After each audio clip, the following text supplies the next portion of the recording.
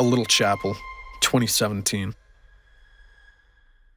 Jessie had felt a chill, like a huge arachnid stabbed its needle-point limbs into her vertebrae from the moment they started their hike. Massive spruce trees loomed over them and the ground swelled with mist where they stood on that damp, early morning. They were hiking through a remote part of Sweden where no one had been legally allowed for over 30 years after a wildlife preservation pact. People still do it all the time. I saw it on Reddit. Amber had said, "Tourists do, locals don't. Apparently it's sacred to them," Cole said. "Sacred? Some rich-ass couple bought the land and made it private property," Amber said. There was a trail, impossibly well-kept, which they followed for hours before the first sighting.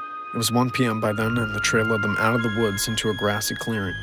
A cliff which sat a peculiar, miniature chapel. It was Gothic but made of glistening wood, even in its sorry, decrepit state. A tiny bell tower once rose from the A-frame roof, but now sat awkwardly, broken, and slanted on its side. The door was a child's door, with torches on each side and a red stained glass high above it. Both walls had larger stained glass windows depicting a man in a black hat and jacket, or robes maybe, handing 3 little girls an apple. The eye stared at Jessie, marked her, she felt. She read from a gold plaque next to the door, which, inexplicably, was in English. "A place to rest your head and pray to him, Mr. and Mrs. Keres." "Must be the rich-ass couple responsible for the preservation pact," Jessie said.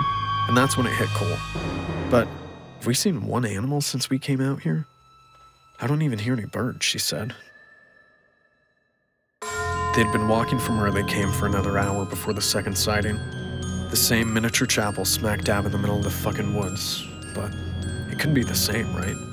It was.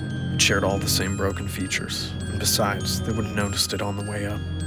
They picked up the pace, but the longer they walked, the more often the chapel appeared and the more whole it became. With each sighting, Jessie felt the eyes staring through her. The trail as they knew it vanished beneath their feet, bit by bit, and the daylight faded quickly.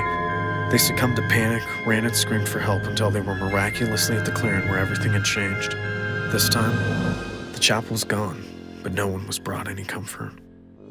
They hadn't accepted defeat yet, but planted their feet in the sand until morning. They'd be damned to go back through those woods in the dark. That was a good plan until a warm, orange light gleamed through the trees. "Help!" they screamed as they ran for the light. They found its source in no time. The chapel was fully formed, torches lit on both sides of the door. What's more, the forest had completely changed without notice. All the spruce trees were replaced with bent, dead apple trees, each holding 1 apple with a single bite missing. The door creaked open, revealing the man from the windows, silhouetted by dripping red candles behind him. He removed his hat and his face seemed to unfurl in several swooping flaps. Even in the dark, it was easy to make sense of. 3 pairs of wings, each adorned with glowing red eyes, fanned out from behind his head and gazed upon them.